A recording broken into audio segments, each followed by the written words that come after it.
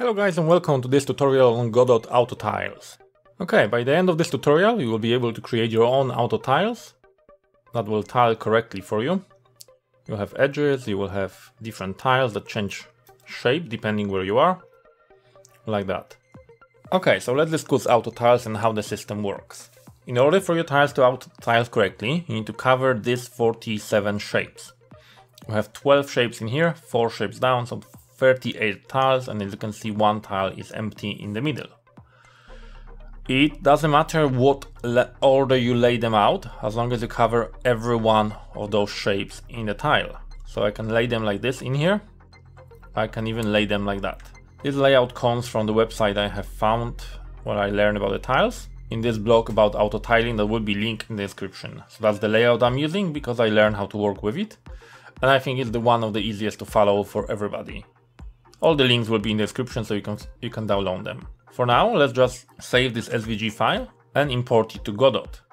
Okay, so in this Godot project, we're going to open a new scene, add a new node, and we're going to add the tilemap.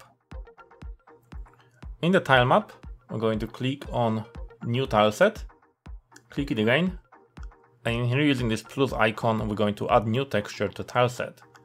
We're going to be using this Autotile SVG file that I created, but you can use any texture, PNG or whatever you want. As you can see in here, it imported our tiles correctly for us. Let's click new Autotile in here and select the region.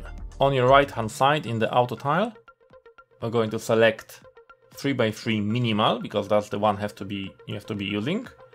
And our tiles are 128 by 128 big. Make sure that your region is snapping using snapping tool in here.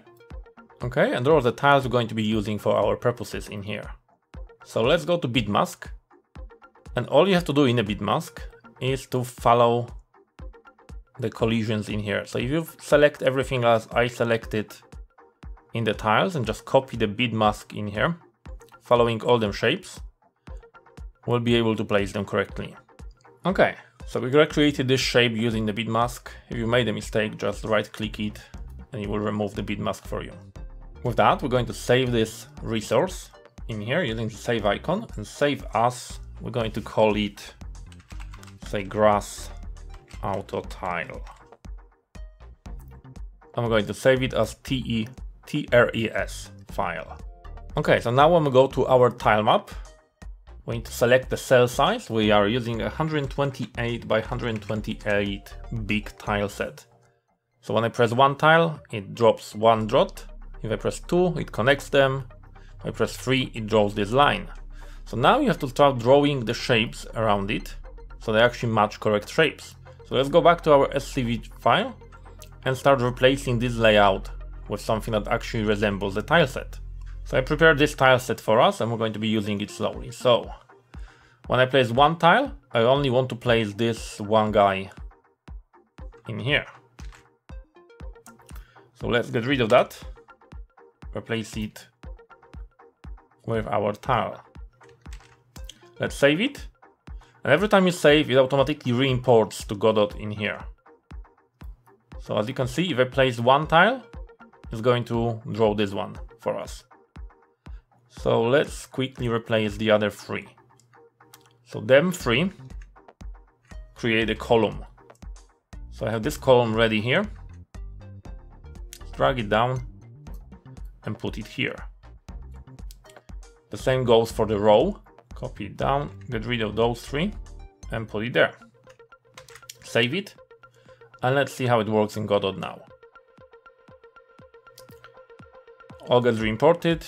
If I place 3 tiles next to each other, it will draw the column like this. If I draw it like this, it will draw a column. And if I place one tile, it draws a single tile. So now we have to look at our tiles again and figure it out. So that is a tile that we're going to place only if there is tile to your right and underneath. So it's going to be like this corner tile I have in here. So let's get rid of that and replace it over here. If we have tile to left, tile to the right, and tile underneath, we're going to place this one. Okay, so I'm going to continue in here. We have now tile to the top, tile to the side, sorry, tile to the top, tile to the bottom, tile to the side, and tile to the side, but no corners, so that's important. Okay, so we replace our shapes in here. Let's see how it works. We're going to save SVG file again, go to Godot, and now when we place tile on the top, on the bottom, and to the side, we have this shape. We also have all the corner cases. So this corner, this corner, this corner, and this corner. So far, everything is working as intended. So let's jump again and continue with the shape. So now again, in here when you look, it is tile to the side, tile to the bottom, tile to the side, tile to the top, and tile to the top left corner. So that's what you have to replace. So just follow them shapes and build your tile set around the shapes until you are satisfied with it. So eventually you're going to replace all the shapes with the tiles you wanted. That's the one I created. And you need to leave one empty tile. So that's going to be placed when there is nothing in there. So when I go back to Godot again, it will re-import. And now you can paint with the tiles the way you want. You can build columns like this. You can add tiles to the side, other side, you can place one on top. And you covered pretty much every possible shape you can make with the tiles in this tile set.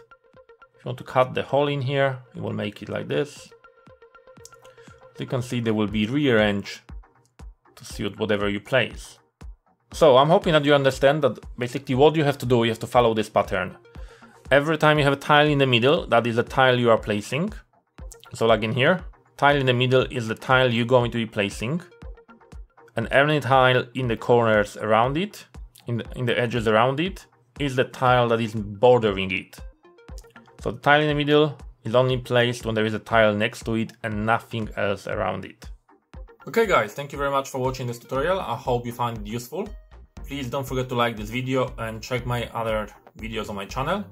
I'm running currently a devlog series for my game that I'm making in Godot.